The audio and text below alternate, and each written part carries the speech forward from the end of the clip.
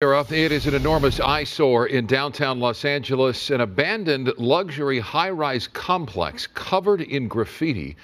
Now city leaders are taking action. They want the Chinese developer behind the mega skyscrapers to pay for the cleanup and security. But so far, little has been done to close off the buildings and stop the taggers. KTLA's Rick Chambers is live in downtown Los Angeles with the very latest. Rick.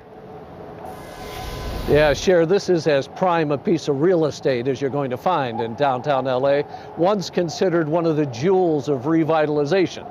But for years now, it's been empty and unfinished, and the taggers and the vandals have taken it over. But earlier today, the city council finally decided that they would try to do something and turn things around. It's an embarrassment. But now we have to clean up the mess that was created by others. LA Councilwoman Rodriguez is referring to Oceanwide Plaza and its 3 graffiti bomb towers just across from Crypto Arena downtown. For weeks now, people have been sneaking into the property and tagging the exposed walls of the upper floors after unpaid security teams left the property.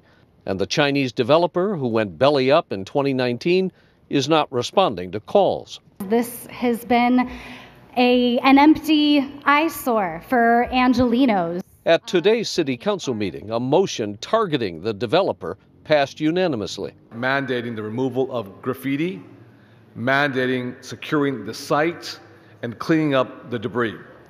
Should the property owners fail to fulfill their obligations within the legally allotted time frame, that is 2 weeks from today, we will not hesitate to intervene.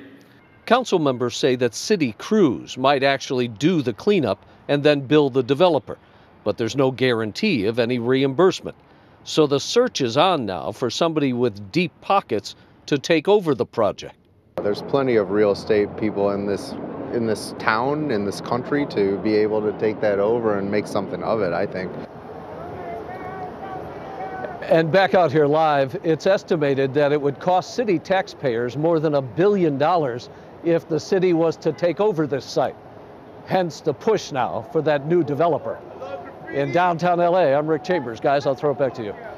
Rick, thank you.